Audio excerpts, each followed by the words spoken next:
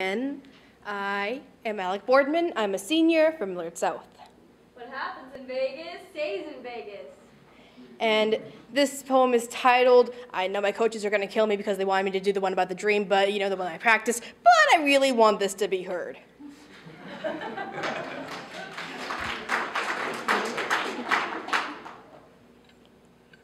I soaked in your love like the devil himself had drawn the bath. I only stepped in because the bubble smelled like heaven, but like bargain brand shampoo, when I tried to wash it off, it began to burn the skin. You came to me and I believed that you were holy. Every story you told about those who had wounded you, they became your scripture. I believed every hymn you sang was the cry of an angel.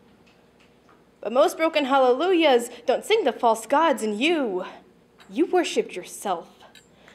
But I'm agnostic, though I was raised a Baptist, and somewhere in that transition, you made me a follower of your sketchy revelation, the way that you warped my mind and force-fed me lies in the form of midnight Skype calls when my brain was too fuzzy to differ between the reality and the fantasy, rambling about how the world is against you and you had done nothing to deserve this. And as you bragged about your victims, making yourself the hero, I fell right under your spell.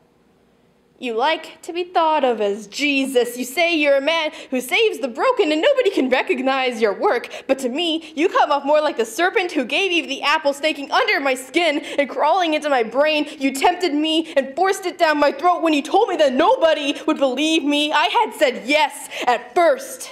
You took from me my innocence so that I would love you religiously.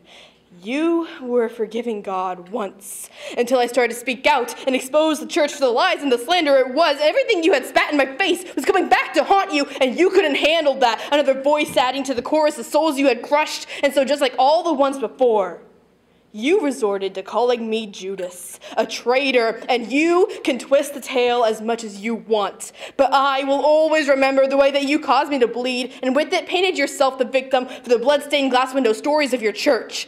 I am not going to be a victim anymore. I will rise up and create a religion of my own, my followers converting to me because they live the scripture where you are their personal demon. So you can keep hiding behind stories only you can account for. Sooner or later, the truth will shine through.